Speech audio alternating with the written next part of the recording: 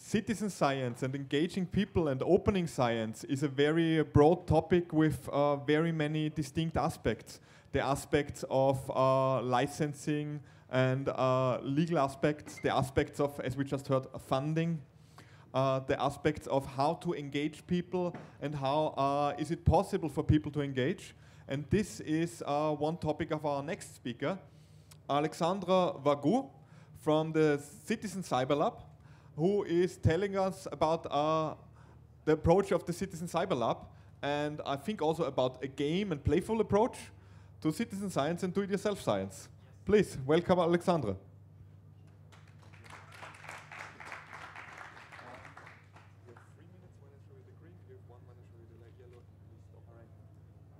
Hello everyone. I'm Alexandre from the CRE, and I'm a collaborator of the Citizen Cyberlab project. So I'm going to talk about science for all and all for science today. Next slide, please.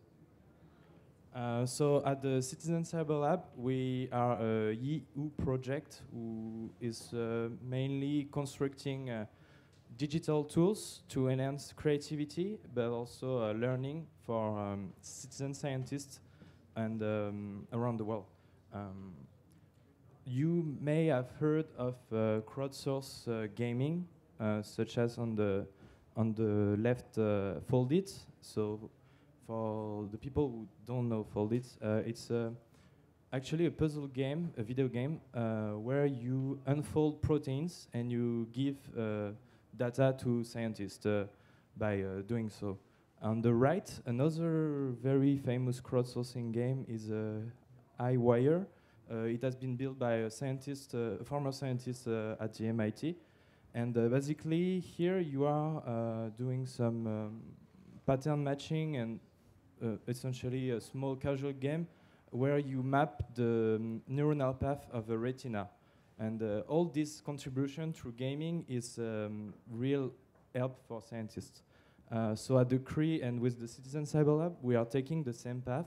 And basically, we built a game that the name is Hirocoli. Hirocoli is on synthetic biology.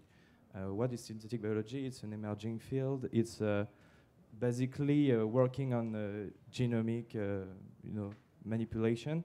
And here you are a little bacteria, and you are solving some puzzles in an adventure game. You are basically floating in a little world where you gather piece of DNA, and you are crafting, like you would in Minecraft, some new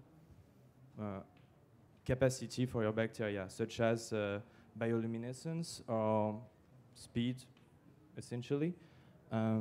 Next slide, please. But it's not all. It's not just solving puzzles. It's also simulating some of the stuff biologists can do in the lab. So, for example, here we built in the game a repressilator that is basically a bacteria that is blinking, and the game itself is a simulation and can be used for educational purpose, for research purpose, and is for the moment under development by Raphaël Gouget. You can find him actually in the last slide. Anyway, let's continue. At the Cyberlab, we are also building some tools, as I said at the beginning.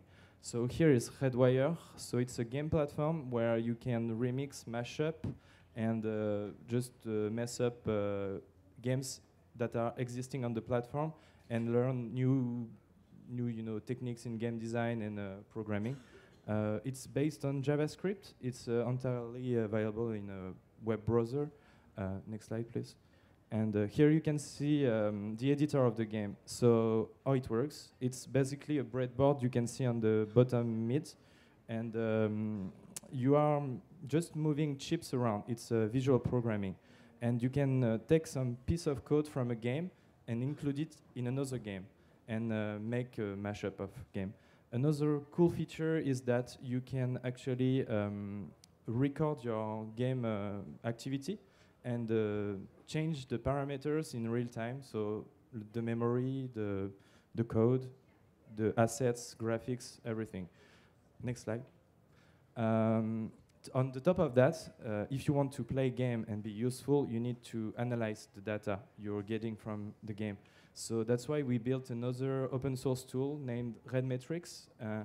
It's usable with the Redwire game platform and game engine, but you can also use it actually with all the game engine out there. So if you know maybe Unity 3D, I don't know, CryEngine, whatever you want to use it.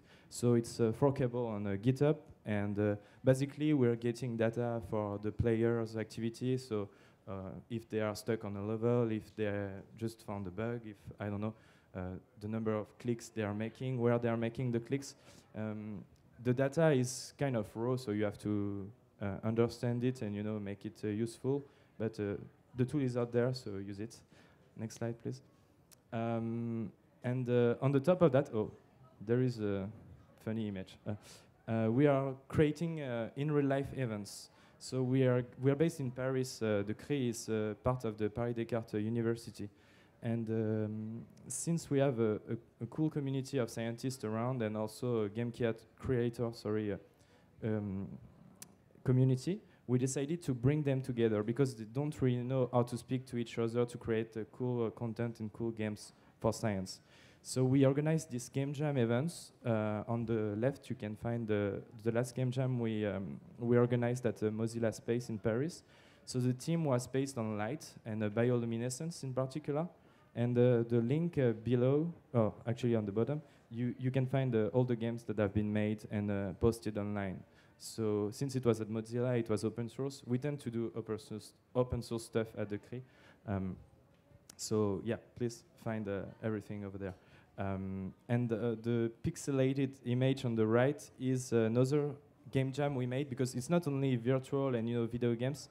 We also make games that are feasible, like board games and stuff.